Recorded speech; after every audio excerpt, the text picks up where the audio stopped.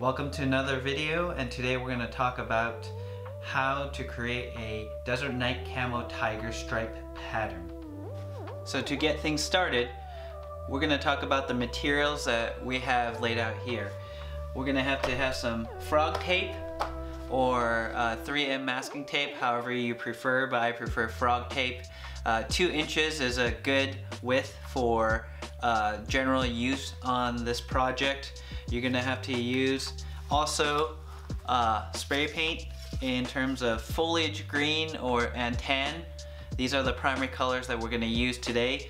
I typically like using Rust-Oleum paint because it sprays on thicker and it has less running compared to Krylon.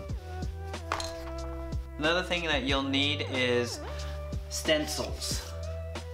So as you see here, my wife is pretty crafty and she figured out how to make stencils with paper or stickers or vinyl stickers.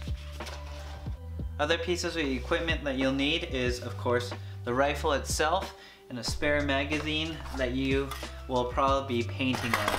Just want to show you some of my other artwork or fun things that I've done before.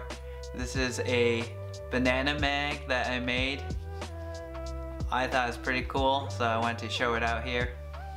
But we'll probably be using this standard GI mag to paint today.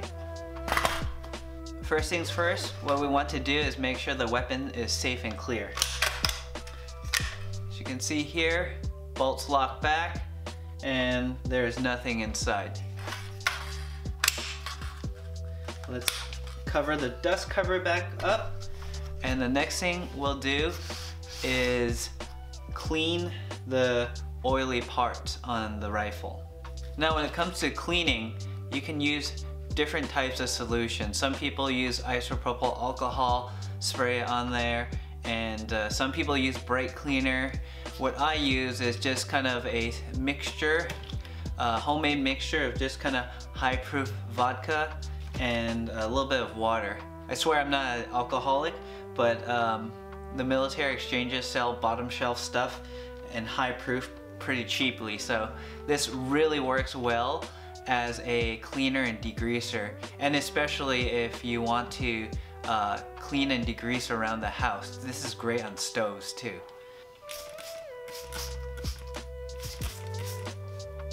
Another thing I want to note too is that when you paint your AR or your rifle, make sure you extend the brace or stock that you have all the way out, so that way you can paint the buffer tube as well.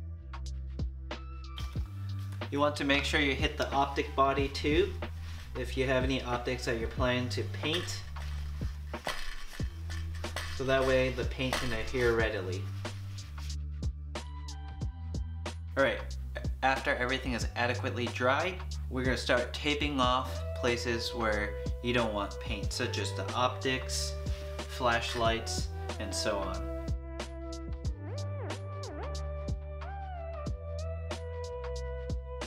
So as you can see, I taped off things that I don't want painted, and the magazine stays in place. If you want to, you can also tape the trigger on the bottom to prevent paint from getting in there, but I'm pretty careful, so it shouldn't be too much of a problem. And now it's ready for paint. So the first coat is going to be a tan coat.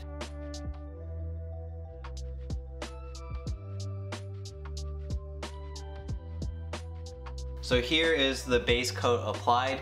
I left it overnight to dry just because I think the base coat is one of the most important coats that you want to get right. Next thing what we're gonna do is make the tiger stripe for our gun. So if you remember in the tiger stripe mag video, I taught you how to kind of make it like random and to peel off the sides right here and tape it down. You can do the same thing on here, but it's gonna be slightly different because what we're gonna do is cover most of the areas that we want to be tan still. And keep in mind, those tan areas are gonna be used later on, or sprayed over later on with our digital night cam template.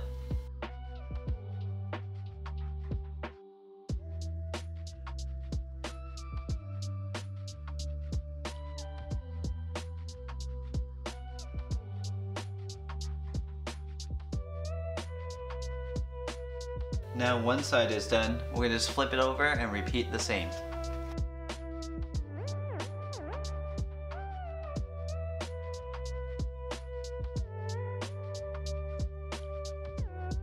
The rifle has been taped all around, and the exposed parts are gonna be that camel green.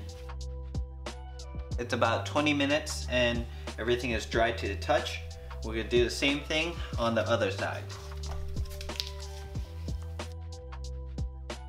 Now that it's all coated, we're gonna wait another 20 minutes, and then after that we will peel the tape and continue on to the next step, which is to apply the Desert Night Camo pattern.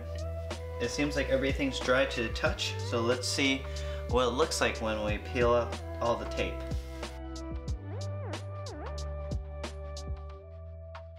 So here is what it looks like when all the tape is kind of off. Looks pretty cool already, but we'll kick it up a notch and put some digital night camo here shortly.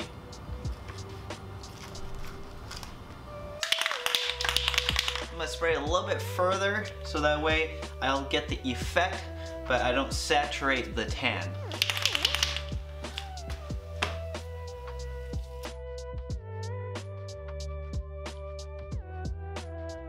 I'm gonna let this dry for maybe a couple minutes and then continue on.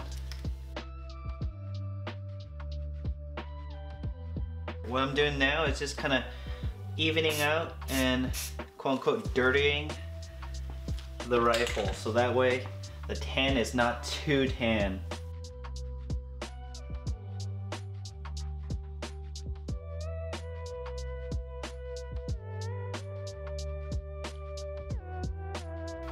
I'd say it's a pretty successful job here, and yeah, that's how you paint your rifle digital night camo tiger stripe. If you learned anything here today, please hit that like and subscribe button. Please share with your friends.